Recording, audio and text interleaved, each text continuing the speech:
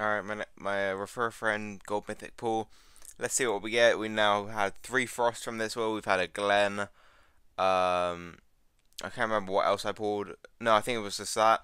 And then that's actually my 3rd gator from this wheel. Now you're probably wondering, Dan, how do you have 3 gators from this wheel? Well, if you remember, at the very start of the mythic era, there was a welcome back bundle that was up in the store for a very short amount of time. I got both those bundles, and I pulled two gators from it.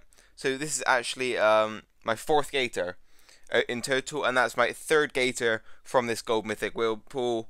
So yeah, it's just a joke. So from my gold mythic pools, from what I can recall, I've gotten 3 frosts, 3 gators, 1 Glen. That's it. So I think I've had 7 pools in total, and I've gotten 3 gators, 3 frost, 1 Glen. If you just figure out the maths on that, you'll realize how ridiculous that sounds. There's 16 characters in there, and I've managed to get 3 of one toon twice, and 1 Glen. That is just insane luck. But that being said, I am like 2,000 gold mythic tokens.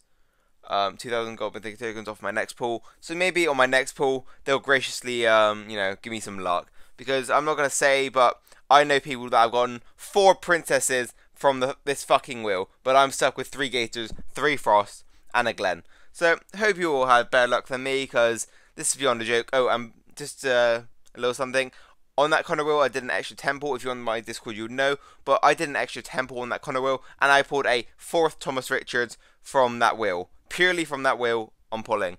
And also, I did get a Wayland from my Survivors Club pool, which is pretty cool. So, hope you have a good day. New video out tomorrow.